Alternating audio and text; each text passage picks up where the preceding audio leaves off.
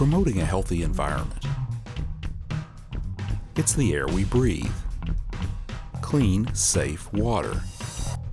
Responsible management of our natural resources.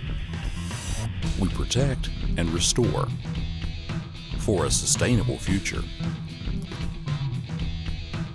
Environment matters. As far as an environmental bang for the buck, this is probably, in my opinion, the most beneficial endeavor that the state's ever taken on. A stream restoration program that's bringing dead streams affected by acid mine drainage back to life is getting ready to expand. Plus, I enjoy this area here. I hate to see it go to a trashy environment, so we always try to clean it up, make it look better. Volunteers are the backbone of many of the DEP's cleanup efforts, and this year's annual Kanawha River Sweep is no different. Hello everyone and welcome to another edition of Environment Matters. I'm Greg Adolphson. And I'm Kelly Gillenwater. But first, a $1 million grant will fund stream cleanup efforts in 3 West Virginia counties hit hard by layoffs in the coal mining industry. Governor Earl Ray Tomblin, accompanied by DEP Cabinet Secretary Randy Huffman, made the announcement at the Ralph R. Willis Career and Technical Center in Logan on September 23rd. The grant will fund projects in Boone, Logan, and Mingo counties and will provide a way for displaced workers to continue to live and work in southern West Virginia. I'm just very pleased that to be able to bring this along with Randy today, make this announcement of the $1 million and what that will do, not only go toward paying salaries, but also to dispose, to pay the dumping fees and everything, the hauling fees, to get whatever litter and tires or whatever cleaned up, but get it disposed of properly. And I think that another year from now, it's a 1-year grant. But I think that by the end of next year, our streams and our communities should look a whole lot cleaner. We're just real privileged, and we look forward to this opportunity. Hopefully you'll see a lot of these workers out in these 3 counties in the months ahead, work year-round, good weather, bad weather. And I got to tell you that my experience with this Logan County, Mingo, Boone County workforce that we've had through this project, they are some of the hardest workers that I've ever seen. These guys and ladies and men, many of them laid off miners, just some of the nicest, hardest working people. So we're just excited to be a part of this project moving forward. You know what we like in our area? Garbage. If we would just quit it, Smoky Mountains ain't got nothing on us, I'm telling you.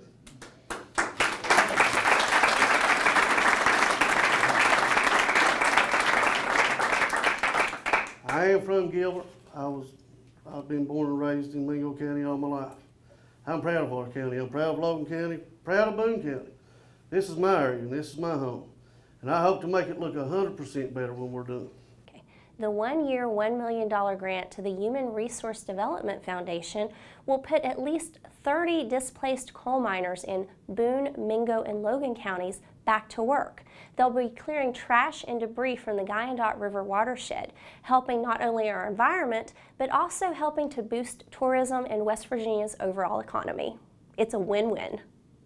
It was another successful year for the DEP's annual Kanawha River Sweep. Volunteers tackled cleanups at sites along the length of the river, and it's those volunteer efforts that make large-scale cleanups like this possible. The DEP's Mike Huff has more. It's early Saturday morning, but instead of sleeping in, dozens of volunteers have gathered just below the Winfield Locks and Dam for a date with debris. Known locally as Winfield Beach, it's a popular spot for fishing and just hanging out on the river. But that popularity and easy access is also what makes it something of a dumping ground. Some stuff is from probably flooding that come down the river, and some stuff is what people leave behind and just be on themselves, like chicken liver, things that they should know, the cleanup know better. And other stuff is just from that you can't help with from the river flooding, but most of it is just from people leaving stuff behind, and that upsets me. That's a common sentiment from volunteers, especially the ones who work the cleanup year after year. But most, like Corey, say they don't let the frustration get to them. This is my 3rd year doing this, and I always enjoy coming out and clean up the environment. I enjoy this area here. I hate to see it go to a trashy environment, so we always try to clean it up, make it look better for the community. The Winfield site is just one of several cleanup spots along the Kanawha, from Glen Ferris to Point Pleasant, where it joins the Ohio. This year, at this site at least, there seemed to be a little bit more trash to pick up than usual, possibly due to the high water events earlier this year that tend to bring more debris into the river from flooded banks. It seems to be a lot of glass and also styrofoam that's been broken up, which can be very harmful to the environment and the water. That's a lot different from the early years of the sweep, when volunteers tended to find larger items, think abandoned cars and barrels. These days, the largest single item seems to be tires. It makes me think that we're not doing a very good job with getting the word out that trash and litter is not good for the environment, and it can contaminate not only the soil but also the water and cause some major reactions with the fish, and we don't want that to happen. I teach environmental science, and this is a big part of what I believe is we got to take care of the earth, and that's a big deal to me. Last year's cleanup collected more than 2 tons of trash and about 2 dozen tires. This year, at Winfield alone, the take was around 50 bags of trash rounded up, along with about 10 tires. The DEP's REAP program supplies bags and gloves for the volunteers and arranges for the trash to be picked up and hauled away for disposal or recycling. I think it's very good. I was expecting it to be a lot more dirty, but we're getting it cleaned up. Volunteers also receive a t-shirt for their efforts, along with a big thank you from the organizers. In Putnam County, I'm Mike Huff for Environment Matters. Organizers at the Winfield site tell us that a woman visiting from out of state saw everyone gathered together before the event started and asked what was going on. When they told her, she said, "Give me a bag and point me in the direction. You have a beautiful state and I want to help." Wow. High water from this past spring and summer's flooding had created trash jams on several area rivers and streams. As the waters lift trash and debris from along the banks, it gets caught in tree branches and submerged logs, eventually forming thick mats of garbage that have to be pulled apart one piece at a time.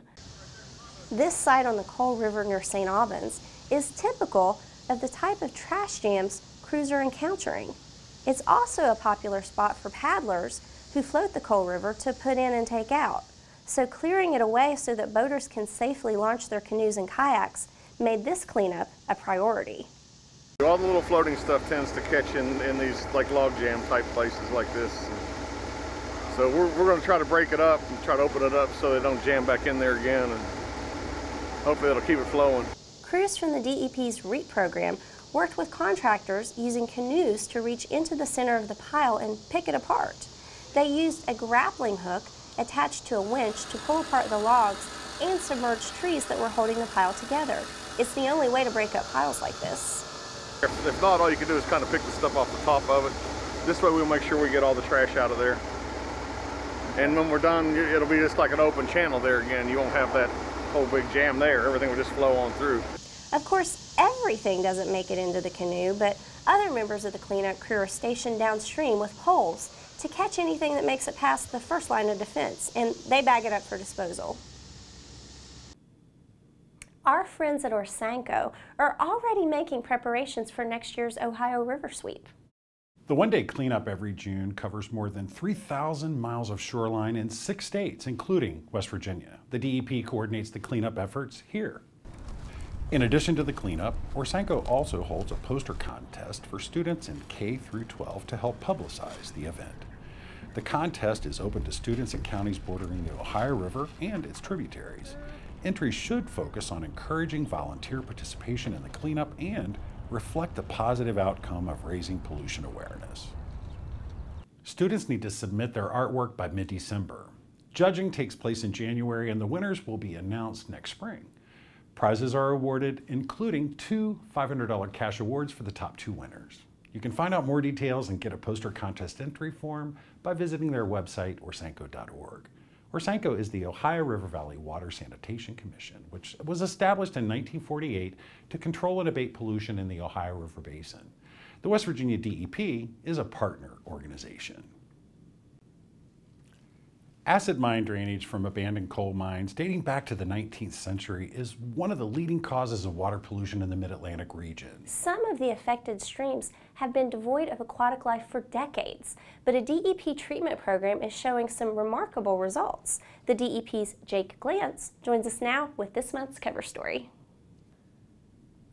Well, Kelly and Greg, the program has successfully treated about 100 miles of impacted streams, and while that's good news, program managers will tell you there's still a lot of work ahead. The water's acidic, and it's so acidic that fish can't live in it, bugs can't live in it, and so we're basically just raising the alkalinity to achieve a neutral pH, which is near 7, and that's good for the stream benthics and the fish, macroinvertebrates, everything. It's a pretty neat trick coming back from the dead, but for about 100 miles of West Virginia streams choked out by the acid mine drainage from abandoned mines dating back to the 19th century, that's exactly what happened. It's thanks to a process called limestone dosing. With an active machine like these, basically an overshot water wheel, developed hundreds of years ago, and we capture a portion of the stream, run it through the building, and the water power actually turns the wheel. It's connected by a chain drive to a gearbox, and that turns a worm drive auger that dispenses the chemical. We're using calcium oxide in these machines. It just puts a little bit in the water at a time, then that goes out of the building and back into the main stream and treats everything. It's pretty basic, really. What I do is I grab samples downstream to see what results I'm getting. Then I come up and use a stopwatch to time the revolutions per minute that the machine is turning. If my pH is below a 7.0, then I just try to figure out how much it needs to be increased to get it to 7. If it's say it's an 8, it's too high, then I do the same thing in reverse and try to slow it down so that I achieve a 7. I come out here 3 times a week generally. If everything's working correctly, it's pretty easy. To understand how it works requires a quick lesson in chemistry and geology. Acid mine drainage is formed when the water comes in contact with pyritic materials like iron sulfate, found in the layers of shale located around the coal seam. Exposing this sulfur-bearing material to air and water causes a chemical reaction that creates an acidic solution. It also causes the iron and other metals to precipitate out, leaving behind the characteristic red, orange, and yellow sediments found in the bottoms of affected streams. Unfortunately, the geology in northern West Virginia produces much more acid mine drainage than what you see in the southern coal fields or the southern coal counties. The southern coal counties, they do have mine drainage problems associated with the coal seams, but not nearly to the degree that you see in northern West Virginia. The northern seams are much worse when it comes to producing acid mine drainage. The DEP has dosing stations on several northern West Virginia streams. This one on Abram Creek in Mineral County helps to reduce a significant source of acid mine pollution on the North Fork of the Potomac River. So the dosing program actually started in the late 90s with the limestone drum station in Canaan Valley on the Blackwater River. Since then, that initial program has evolved into what we see today, which is dosers located on various streams across northern West Virginia. Many of them are operating in a watershed type approach where you've got multiple dosers on tributaries, treating those tributaries with the intent of reviving the main stem of that particular watershed. That approach is what's working in Three Fork Creek in Taylor and Preston counties, where mining activity in the watershed dates back to the mid-1800s. Those abandoned mines left roughly 9,100 acres of untreated mine pools, discharging into its headwater tributaries and leaving Three Fork Creek essentially dead, lifeless, except for a few tolerant insect species. A fish survey in 2009 found just one fish in the entire survey area of the creek. A second survey, about a year after dosing stations were installed in the watershed, produced an entirely different result. More than 1,600 fish, including 21 different species. I'm amazed, and it's just wonderful. I mean, people haven't seen fish in here for a long time, and so it's pretty crazy. A lot near the mouth have migrated in from the river, and some of the bigger fish, the bass and sauger, have migrated up pretty far. A lot of the little stuff I was kind of expecting maybe we would see some of that, but we've had some pretty good sized fish. This is a large stonefly. It's the largest stonefly that we have in West Virginia. Generally it occupies the small headwater streams. It's a sensitive organism, requires a lot of dissolved oxygen, and generally it requires streams that are fairly cool. That tells me that the water quality is getting a lot better than it was before. I think before, in 2009, we got mostly tolerant midges and maybe a hellgrammite and a caddisfly or two. The fact that this guy's here is really amazing, and I'm surprised to find it. Just, you know, take a look at this stream, and it used to run orange and sometimes whitish with nothing living in it, and you know, look at it now. It's really low, but it's full of life. That was in 2012. In 2 surveys since then, the populations have remained stable, a sure sign that the dosing is working.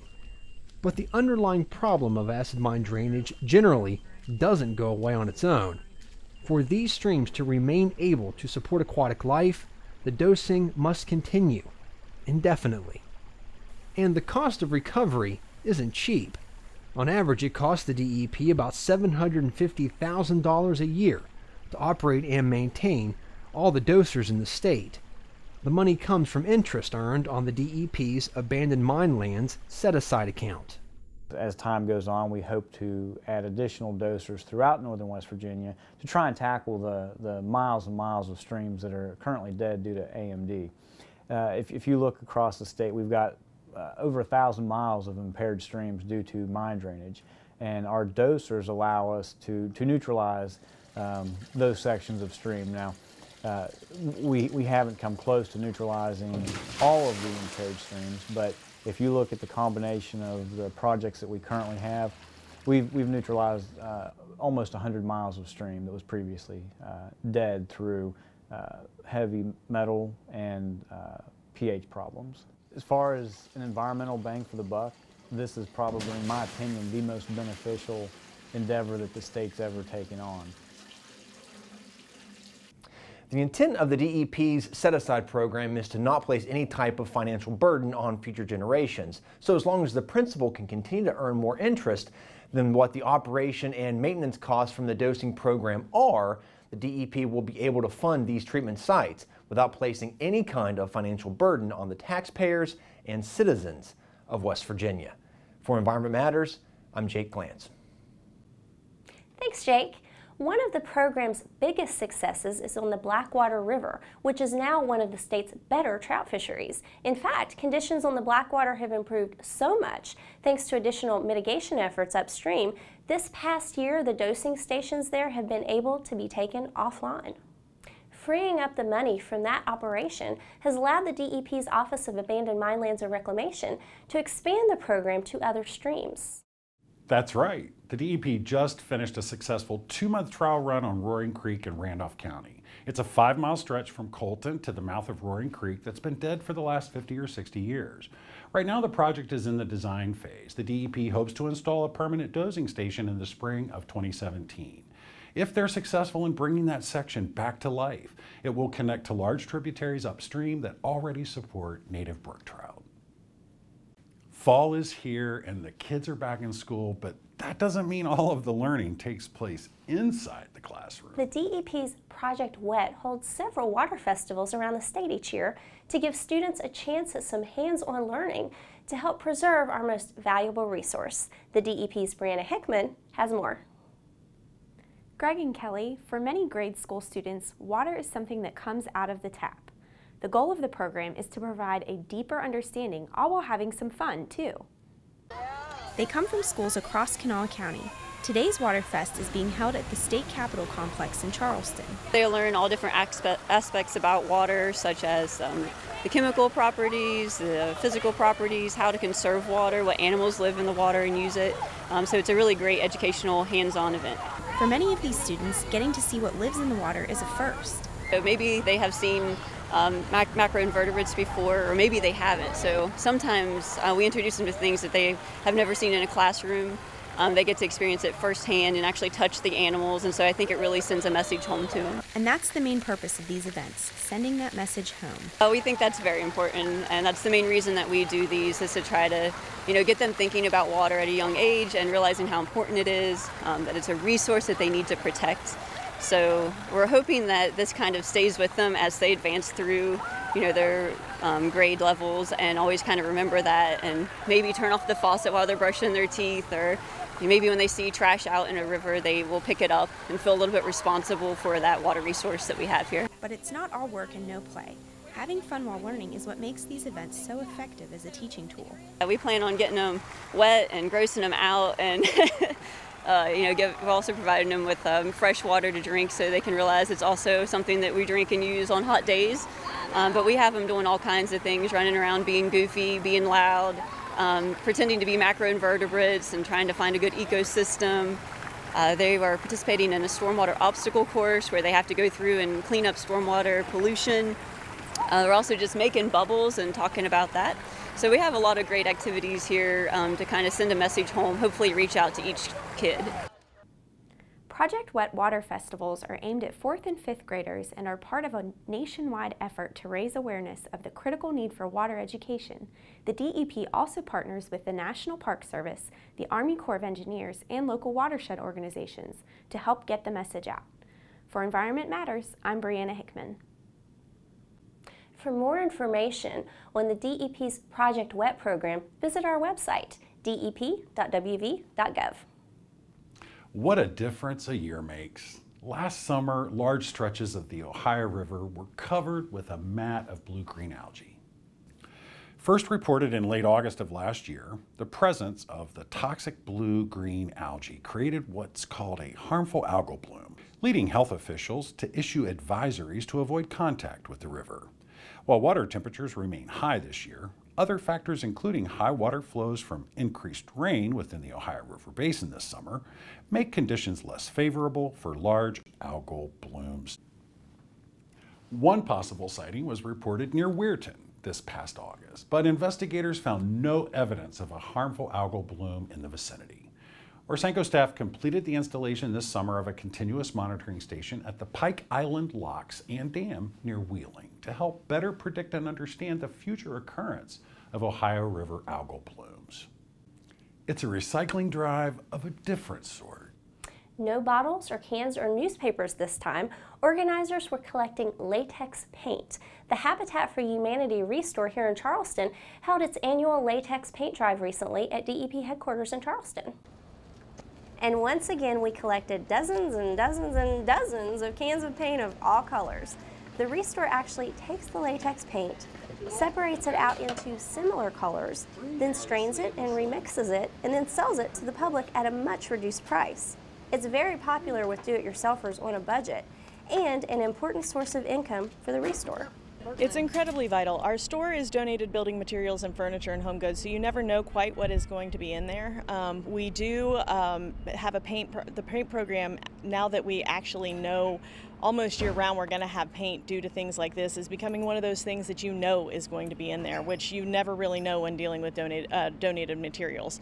So having a steady supply of paint has become very vital to us and enabled us to be able to have a product that they know they're going to find year-round. So we have this paint drive every year.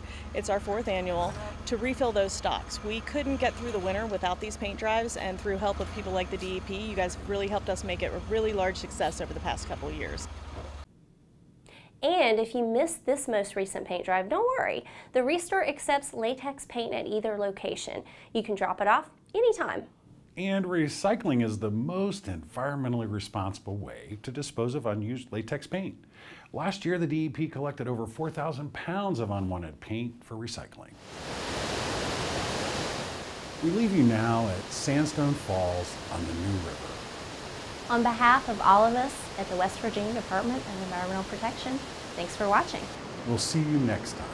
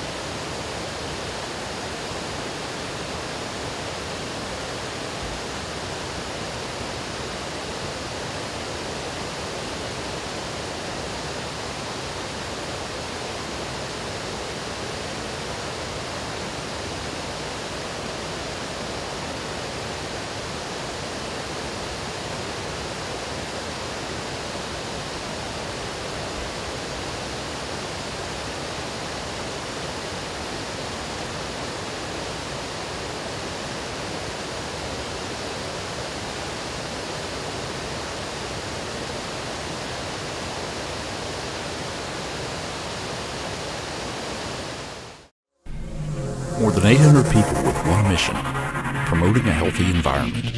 We are the West Virginia Department of Environmental Protection.